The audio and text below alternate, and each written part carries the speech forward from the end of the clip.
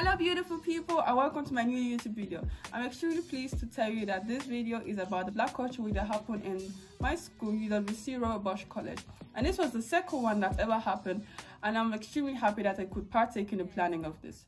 So, during the Black Culture Week itself, from Monday to Friday, there were many smaller events, like for example, traditional bedtime story of African stories, talks about hip-hop and its history and why it's stigmatized today. And also there were daily podcast episodes where we talked about various topics, for example, like the struggles of being a Black woman, and also like how it is to live in a predominantly white society as a Black person. And this all boiled down to the big final event on Saturday. This event, lots of efforts and energy was put into it. We practiced lots of dances and everything, and I really hope you like this video. And yeah, enjoy it and celebrate with us being Black and Black Culture Week. There's pen black girls in my area cold. Dark skin, light skin, medium tones. Perm ting braids got mini afros. Thick lips got hips, some of us don't. Big nose contour, some of us won't. Never wanna put us in the media, bro. Want a fat beauty like Kardashians.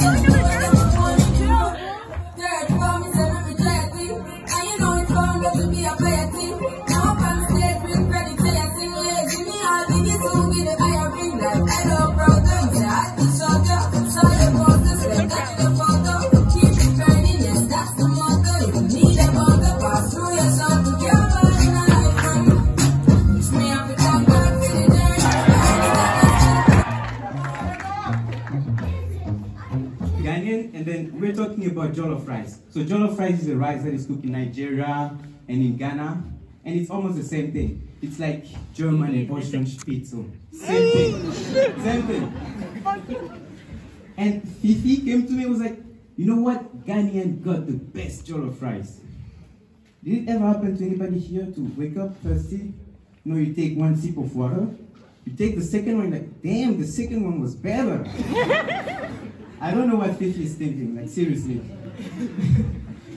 But Eswatini, guys, Eswatini. Eswatini. We all know Eswatini, right? Yeah.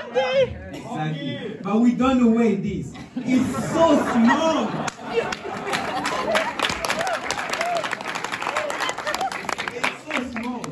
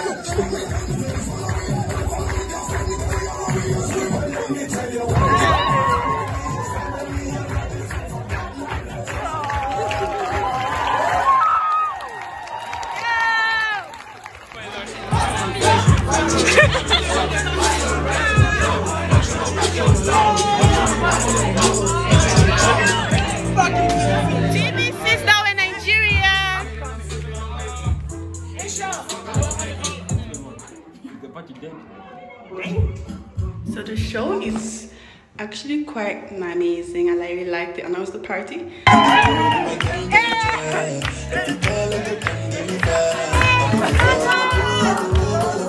Big D!